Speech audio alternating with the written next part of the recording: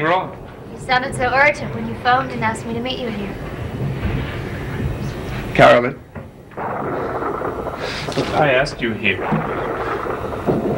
Because... Go on, Jeb. I'm not very good at saying things I feel. Try. I've never met anyone like you. I mean, something happens to me whenever I'm with you. Whenever you look at me or touch me, I feel like the way I'm meant to be. The way I always want to be. But you are what you are, Jeb. Why should knowing me make you want to be different? No, Carolyn, you don't understand. See, I'm not what I seem. There's another me. There's one that you've never seen. And one that I don't want you to see. Jeb, look at me. I don't know what it is you're trying to say. Only that I love you. And that I always want to be this way. I always want to be this way. And no matter what happens. What do you think might happen? I wish I could tell you. Well, I'll tell you. Nothing is going to happen to separate us ever. We're going to be together.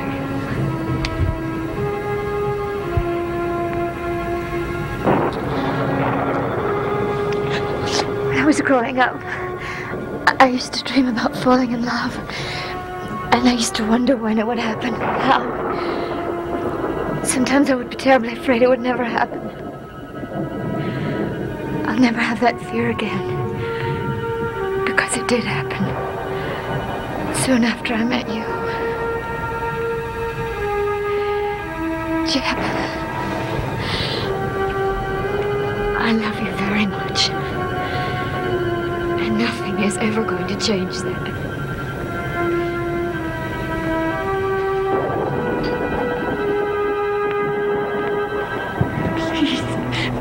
Hurry, Barnabas! Please hurry!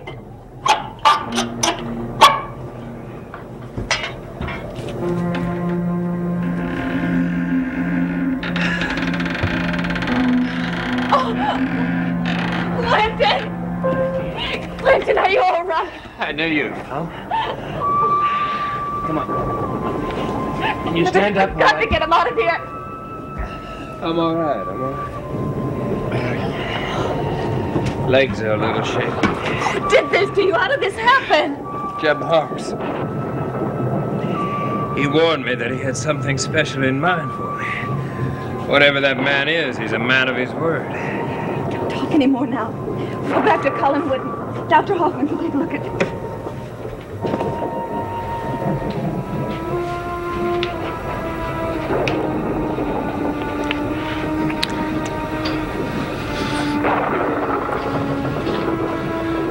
Jeb, you're still disturbed about something, aren't you? Yes. Can't you tell me what it is? No, I can't.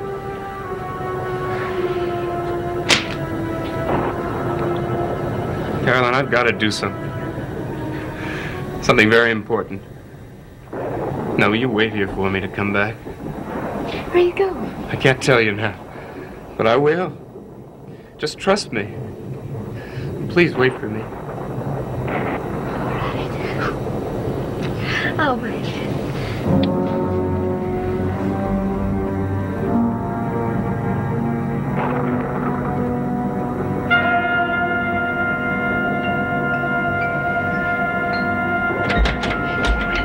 Just take it easy. What's happened? Jeb tried to kill him. Take him upstairs, Julia. I'll be down in a few minutes to tell you everything. Yes, Barnabas, come down quickly. I must speak to you.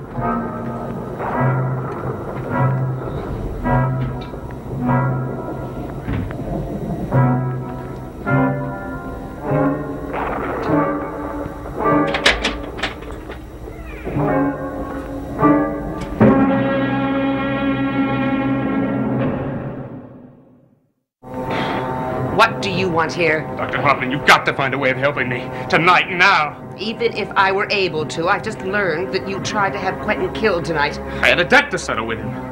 Fortunately, he's still alive. Look, Doctor, I don't care if he's alive or dead. But I'll tell you, there are a great many things I would change about myself. I'm willing to live and let live. If you'll just help me. I have no reason to believe you. Doctor, you've got to believe me. There's something happened to me that made me see things differently. What happened? I don't have time to tell you that now. Just believe me that I'll be a changed man. Jeb, even if it were possible... Doctor, it's got to be possible. No, it's got to happen tonight. Tonight? Why does it have to happen tonight? Because if it doesn't happen tonight, it's going to be too late. Too late for what? Why? Just trust me.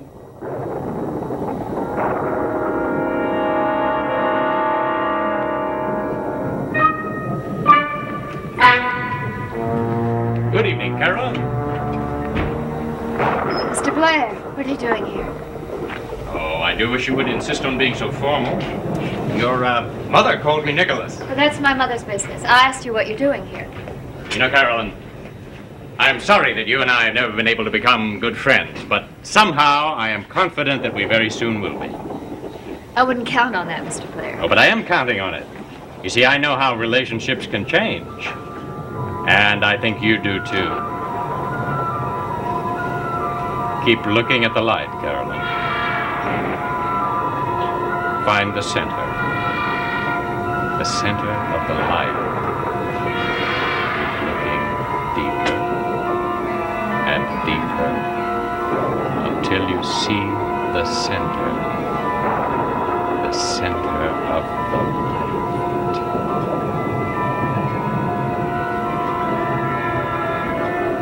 I see it. Good. Then we can proceed.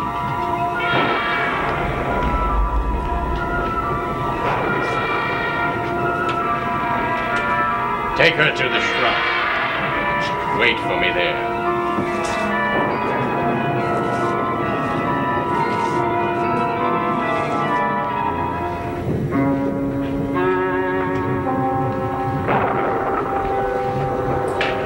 Barnabas? Where are you? If he isn't here, it's just as well. Quentin! You shouldn't be downstairs. I couldn't help it. I had to come down after I saw this mark on my hand. I know. I discovered one on my hand, too. Earlier tonight. Now I know how you were able to find me. Had to. Oh, I think I would have died if I hadn't. Why is this happening to us? I don't know. But I don't have any desire to fight it. The only thing I care about is you. I love you. I love you, too.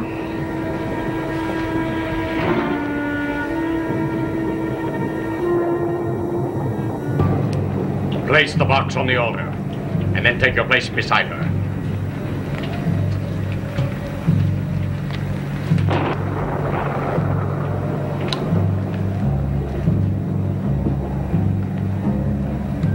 Are you ready?